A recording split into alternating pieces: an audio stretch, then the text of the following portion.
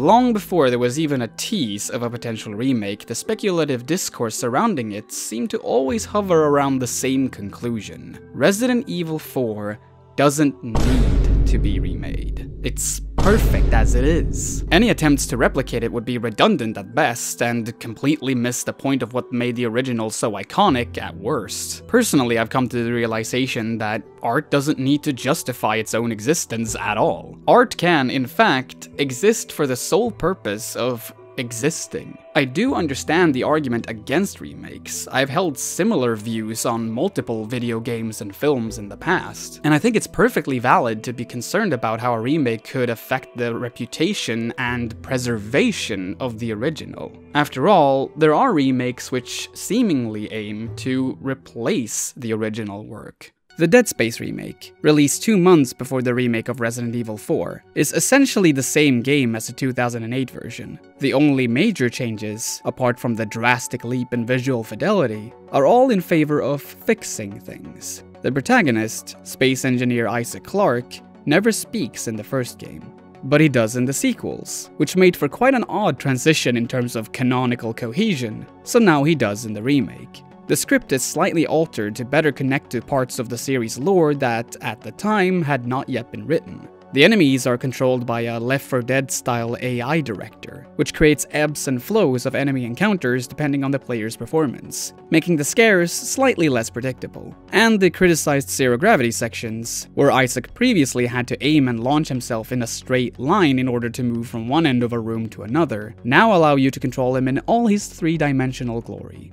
Again, like in the sequels. The Dead Space remake is not a one-to-one recreation, but it's fairly close, and the particular ways it differentiates itself from the source material kind of makes you question whether there's a reason to ever go back to playing the original. This might be what more faithful remakes want you to think. Although, it only ever makes sense within a strictly capitalist context, where video games are consumable products first and art second, where games are viewed as software to be infinitely improved upon in an impossible pursuit of perfection. It's an aspect that is hard to ignore, considering that we're living in a largely capitalist society, where new remakes of video games, films, and TV shows are announced with the cynical frequency of raindrops falling from the sky. I believe that the artistic merits of remakes are very much worth discussing though, and there are few examples which are as good as the Resident Evil remakes. The draw of video game remakes is that we expect them to give us the comfort only nostalgic familiarity can provide. Yet it's this attitude that gives remakes such an excellent opportunity to subvert our expectations.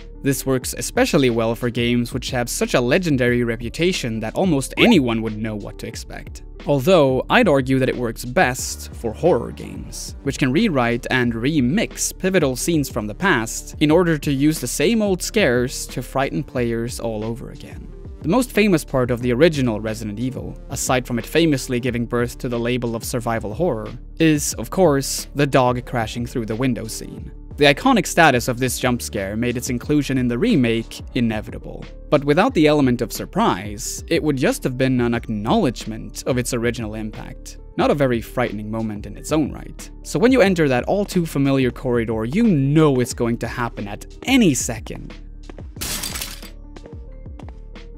Except it doesn't. The loud crashing of the window is replaced with the faint sound of cracking glass. Suddenly, you have no idea when the dogs are coming. If at all. They eventually do, of course, although not until you've further explored the mansion, by which point you might have forgotten all about it and let your guard down, only to be blindsided by those same old doggies from 1996. Sit, Ubu, sit. Good dog. This scene is genius, even better than the original, but only because the original preceded it. In a sense, the symbiotic relationship between these two games are more like that of sequels than different interpretations of the same source material. Meta-sequels, I guess you could call. Whoa, shit.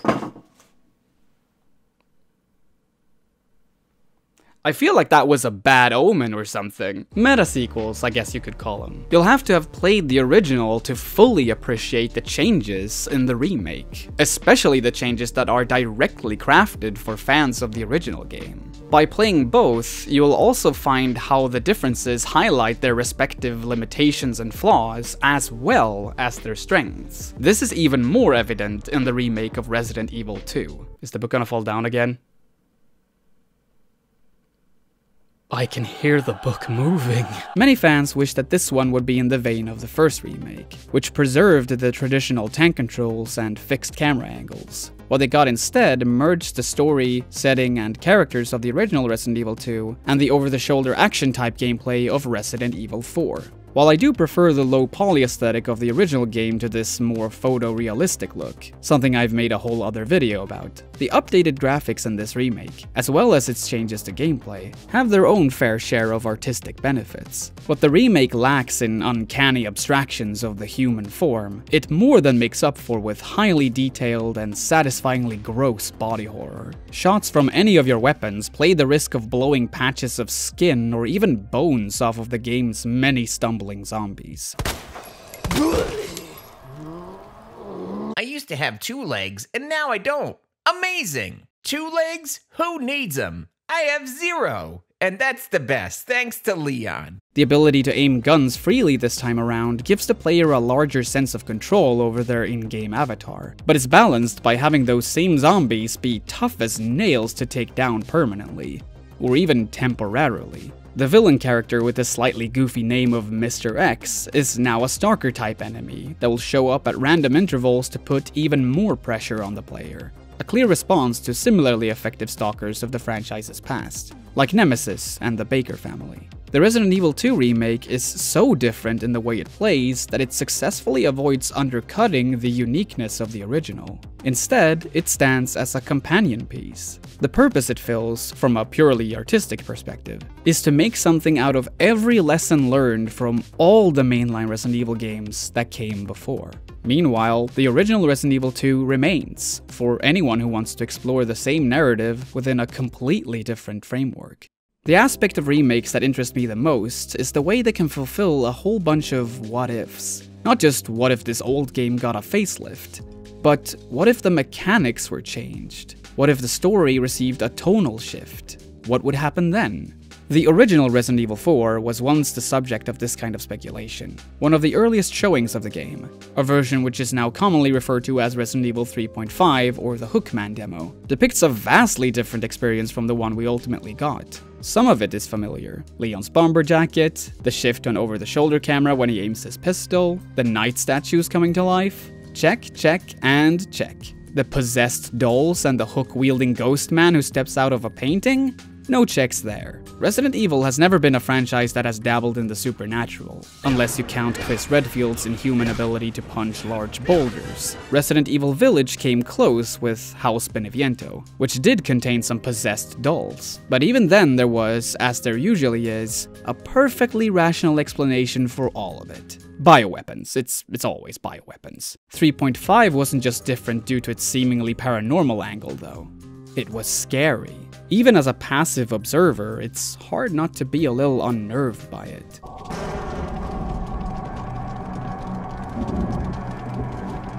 The game that came out obviously prioritized action over horror, but that early look at what could have been left fans with a lingering question. What if Resident Evil 4 had been a proper horror game? The Resident Evil 4 remake finally answers this question. Sort of. And it doesn't withhold the answer for long. Right from the start, the game reveals its intention to not just subvert the tone of the original, but the expectations of the player. The 2005 version starts off with protagonist Leon being dropped off at a small cabin by 2 Spanish police officers. Within mere minutes of arriving, Leon shoots and kills several members of the local population, and his ride violently crashes to the bottom of a cliff. Meanwhile, the remake doesn't even allow the player to draw Leon's gun until it deems it narratively fitting to do so. Anyone who has played the original would fully expect the first encounter with an enemy to go something like this. Leon enters the cabin, its evil resident turns around, Leon shows the photograph of the president's daughter, the man grabs an axe, swings and misses, Leon tells him to freeze, and BAM! Combat commences. The remake straight up robs the player of their agency during this first encounter by relegating all of it to a cutscene. Leon doesn't even shoot his gun, he kicks the man, who proceeds to fall, break his neck, and instantly flatline. Frankly, it's a little underwhelming. Maybe even worrying for players fearing that the game will remove control from other classic moments further down the line. However, it's not without reason. As the player descends into the basement, they'll find one of Leon's police escorts dead. And judging from his radio, the other one doesn't seem to be having the best time either. The basement is a dead end, so the player has no choice but to turn around and walk back up the stairs. Then, suddenly, the man Leon lethally kissed with the sole of his boot is back for round 2.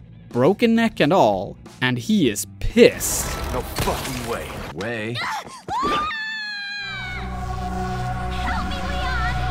This is how the first interactive fight starts in the RE4 remake. And the game does this not just in service of making itself new and exciting as a meta-sequel to the original game, but to warn the player that it will try to scare them again, when they least expect it. Does this twist undermine the proper reveal of the Las Plagas parasite later on? Maybe. But this is a meta-sequel. Those who would be bothered by this change are already aware of what's to come. What they weren't expecting was that it would reveal itself this early. Then there is arguably the best moment of both the original Resident Evil 4 and the remake: the village fight. At first they look fairly similar, both in their visual and gameplay design. However, with a controller in hand, the difference is almost night and day. In the original game, enemies would awkwardly, albeit menacingly, start to move slower as they got closer to Leon, in order to make it easier for the player to shoot them. This made sense because Leon wasn't able to move and shoot at the same time, and if enemies were constantly running, it would likely have been too much of a hassle to try and strategically shoot specific body parts or weak spots. Now, Leon can move and shoot, meaning that the game's enemies need to adapt to the change, which they do by being significantly more aggressive. They will rush you, strangle you, even restrain you while one of their pals start practicing their hay-poking skills on your tummy. The enemies do slow down occasionally, but now that you know how aggressive they can be, you might not underestimate them as much. The ability to switch between weapons and other items on the fly disincentivizes the player from repeatedly pausing the game to play no time limit Tetris in Leon's attaché case. You'll still do it at times, probably, but this change makes it so that you're more engaged with the fight. You get less breathers, less time to think and react. On top of that, there will be the occasional curveball, like the tower where the floor suddenly collapses under Leon's feet, which, if you're unlucky, will have him land in a whole flock of angry villagers. This is the beauty of the Resident Evil 4 remake. It knows exactly what to change to make familiar players rethink their strategies, and what should remain the same. The remake never goes full-on RE 3.5 with its horror, unfortunately, but it does try to keep that unspoken promise of going in a more horror-focused direction almost all the way to the end, as much as a generally faithful recreation of Resident Evil 4 allows anyway. Ammunition is more scarce, the stealth and parrying mechanics offer a new risk-reward dynamic which raises the tension even further, and the lighting and darker shadows help to emphasize the change in tone, even in some of the more well-lit areas. There's also a very subtle but cute nod to RE 3.5. During the section where you play as Ashley, a stuffed deer head falls off the wall, although it's less bloody and alive this time. While a part of me is a little disappointed that this remake didn't go for an even more radical reinterpretation of the original, by going so far as to actually include the ghost-like Hookman from RE 3.5, the fact that it didn't only leaves more room for such interpretations to be made in the future. Unless some cataclysmic event ends life as we know it within the next, I don't know, 50 years, Resident Evil 4 will be remade again. And you know what? I think it should be. It doesn't even have to be remade by Capcom. The truth is that remakes, demakes, and remasters will happen, whether it's within the corporate world of high-budget AAA games or not. Before the remake, there was the Resident Evil 4 HD project, started by Albert Martin and Chris Morales in 2014.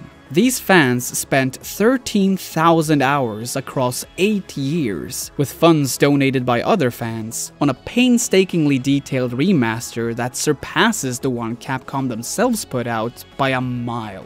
Several miles, in fact. It's delightful that the option now exists to play the original game with these impressively recreated high-resolution textures, some of which the devs had to physically find and photograph in the real world. And it's all thanks to people with no professional relation to the developers at Capcom who took it upon themselves to make this mod simply because they wanted to. Similarly, a sole developer called Shigu Works attempted to recreate, at the very least, the vibe of Resident Evil 3.5 with their own Code Madman demo. There's footage on their YouTube channel where it seems like the Hookman, as well as some more content from the original demo, was going to be included at some point, although none of it is in the version of Code Madman that is publicly available today, and currently it doesn't seem like it will be added anytime soon. That a fan recreation of an unfinished version of a Resident Evil game is equally unfinished is definitely ironic. What's important though is that Shigu Works, like Albert Martin and Chris Morales before them,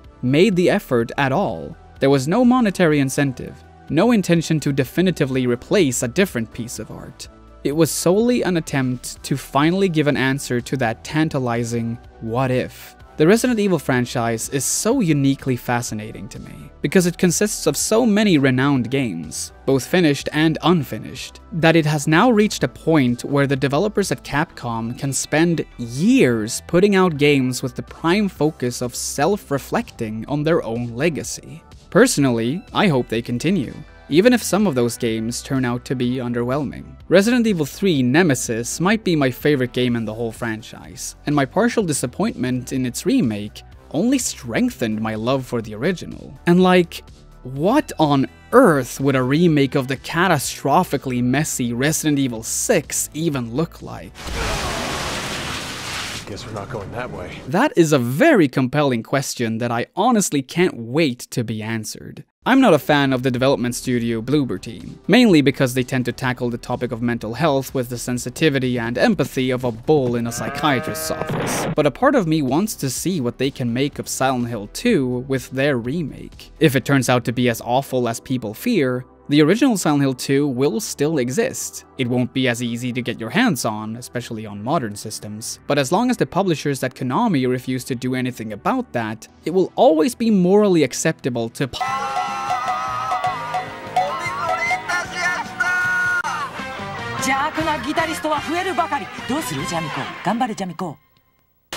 All the examples I've talked about, among several others, is the reason why I disagree with fellow essayist Jacob Geller about remakes being, quote, a slightly lower form of art than new things. Don't get me wrong, I'm a fan of Jacob's work, and I can absolutely see his point. I'd also argue that it's generally better to strive towards making art that tries to explore the still unexplored, that isn't constrained by the conventions of an established formula or brand. But I also believe that remakes are a natural step in the progression of art, just like sequels. And who would argue that a game like Half-Life 2 is a lower form of art than Half-Life the First? Or Pathologic 2, which is both a sequel and a remake of its predecessor, possibly making it the most meta out of all meta sequels. Clearly, we will always want to try different things with art that has already been made. And personally, I don't think that the derivative nature of remakes make them lesser, or even less new.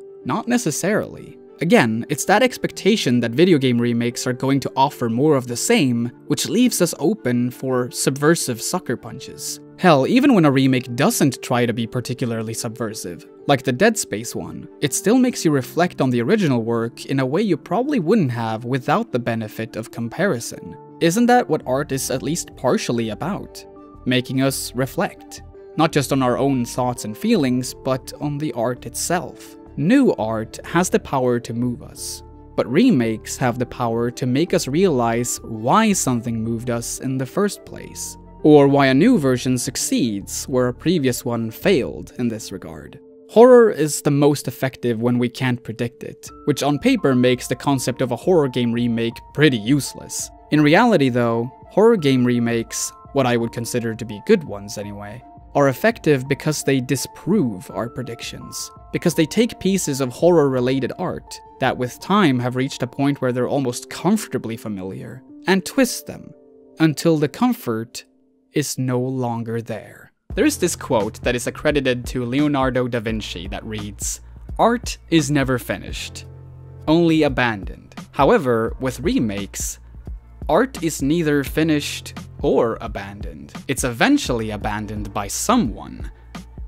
But sometimes the allure of the torch is too great for other artists to not pick it up. And wouldn't it be a shame if no one did? Da Vinci's own magnum opus, the Mona Lisa, could possibly be the world's most famous painting. It's also one of the most reinterpreted pieces of art ever made. Hundreds of thousands of artists across literal centuries have been inspired to build upon this singular source material. This doesn't diminish the artistic value of the original piece.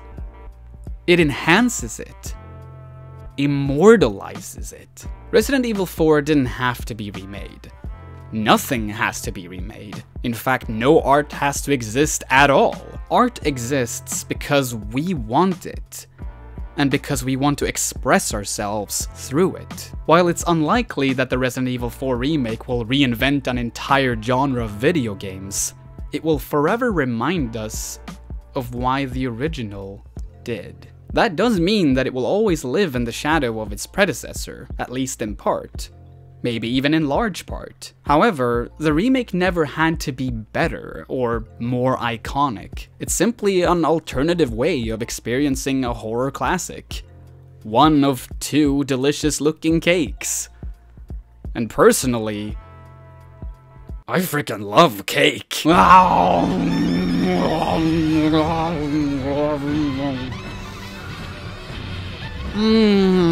Support me on Patreon.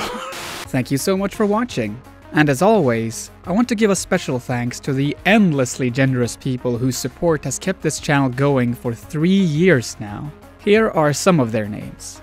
Anna Day, Callum Wally, Eben Phantom, Frans Johannes Foilner, Håvard Kugerud, Jack Lightfoot, Jesse Earl, L. Tantevi, Lesser Sage of Stars, Martha C., Mackenzie Pollock, Nichtschwert, Nick Owens, Noah Fryman, Professor Flowers, Robin Hartz, Seth Sard, Silkmoth, TB Skyen, The Mighty Jin Jojo, Yuli Troyo, and Vinders.